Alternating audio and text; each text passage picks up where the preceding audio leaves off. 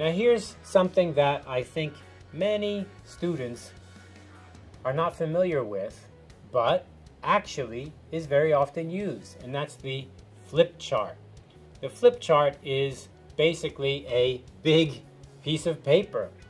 And of course, in this case, it's like a notepad with many layers of paper on it, not just one. The flip chart is made of large sheets of paper placed on a stand. Each new sheet is revealed as the speaker turns a page. So you turn a page by turning the page.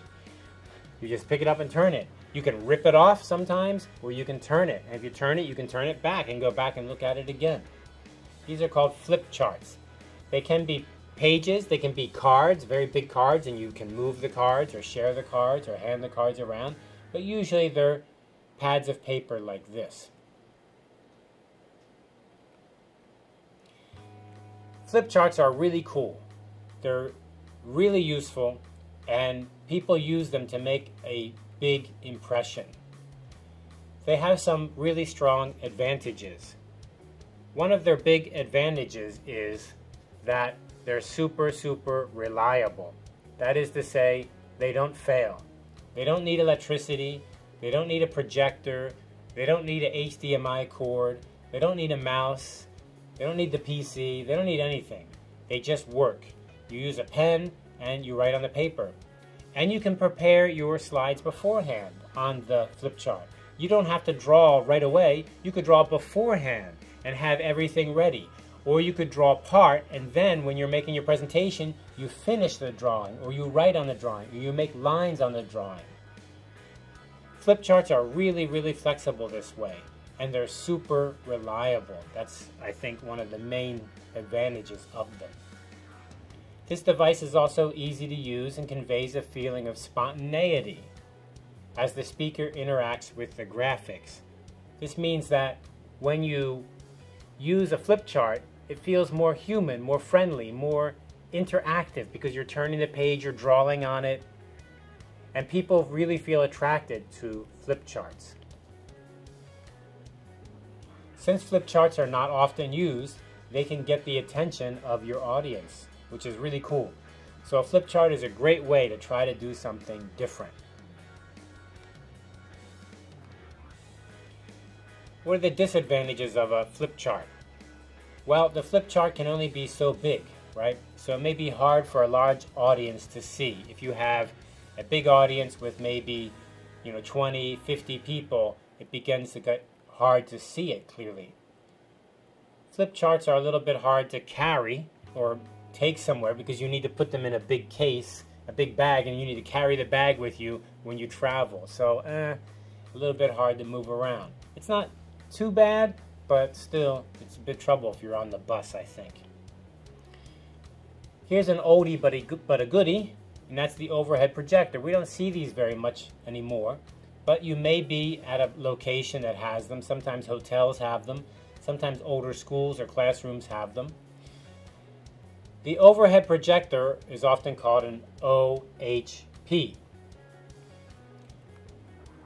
The OHP, teachers commonly use these in schools. I think maybe when you were young you saw them before. So they can be they're available in most places you present at, but these days they may be a little bit more rare because people have thrown them out into the trash. But still, you may have a chance to see one or use one. What are the advantages of an OHP, overhead projector? Well, usually everyone knows an overhead projector because they've seen it before, and so they're familiar with it, they understand it. You can use your computer to print actually slides in color, and then you can use the color transparency on the overhead projector. Remember, an overhead projector, you have a piece of plastic with the printout on it, and it goes right on the bottom and projects up onto the screen. So that piece of plastic you can prepare beforehand. And this is interesting because it's a little bit like the flip chart. In this case, you have the piece of plastic you can print, but then you can use a pen and write on it also. So you could print everything and then just use lines to make points, or you can print some and then finish drawing with your pen. And again, it's very much like the flip chart because you're interacting with it live, and that's pretty cool and gets people's attention. What are the disadvantages of an overhead projector? An overhead projector looks like it's easy to use, but actually it requires some adjustment to get the projection large enough for the whole audience to see and align with your slides correctly. It's a little bit hard to explain, but the overhead projector can project onto the wall, so you could have an audience that's bigger than the flip chart, right? The flip chart, maybe what, 7 to 10 people, maybe 15 people. Over 20 it's hard because you have to get around, you have to get close to the flip chart. But the overhead projector is different because it projects onto the wall. It has a big picture. The problem is you need to get it focused, and there's a focus adjustment. The projector can move up and down the head, and you can move the lens a little bit, and you need some practice to get that just right. Also, your slides, you need to print them. You need special transparency to print on. The plastic is not just any plastic. You have to buy a special kind, and so that may be hard to find these days. So yeah, it's got some of this downside to it. Presenters often stand in front of the OHP and cast a shadow on the screen, which blocks the slide. This basically just means you need to practice. Because the projector is this machine that projects up on the wall, people like to stand in front of it and write on it. But when you stand in front of it, you're making a shadow on the wall, and then no one can see your presentation. So you need to stand next to it while you're writing kind of sideways. And that's not super natural. That's not very comfortable. But that's the way you have to do it. Due to these problems, you should always arrive early and test out the overhead projector, OHP, beginning the presentation, before the presentation is beginning, before it starts. So practice makes perfect, I think, is the point. Now, the thing that we most commonly use these days is the LCD projector. And LCD projectors are used with computers, of course, and can be found at many universities, companies, and nowadays even hotels where you make presentations. So they're very common these days. The advantages of an LCD projector are: a presentation can be easily carried on a CD-ROM or a memory stick or a memory card. Your presentation can contain videos and audio and even interactive parts because it's on a computer basically.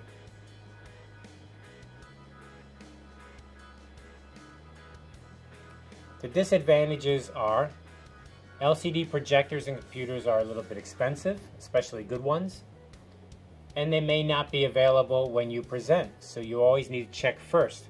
I've seen times where people come with their memory stick, their USB memory stick, and their presentation's ready, but there's no computer to plug in because this place does not use a LCD projector. They use an overhead projector, or they just have flip charts. I've seen that. And they're like, what do I do now? I'm stuck. I guess you can plug in the computer. We can all sit around and look at your computer. That's not very comfortable. So this is a problem. I think another problem is it's a little bit complicated. How many times have you seen this happen? Someone connects their computer and there's no signal.